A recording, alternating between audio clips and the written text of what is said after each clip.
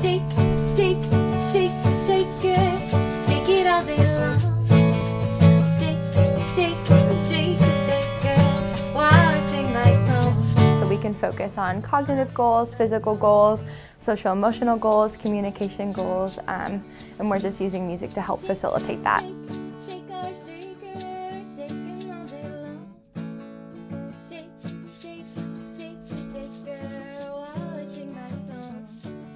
It's wonderful, it really is. It definitely breaks up the tough parts of being here. Just having that personal interaction with Emily and getting to hear and see and actually play with the instruments, I think for him is the best, most healing part of it.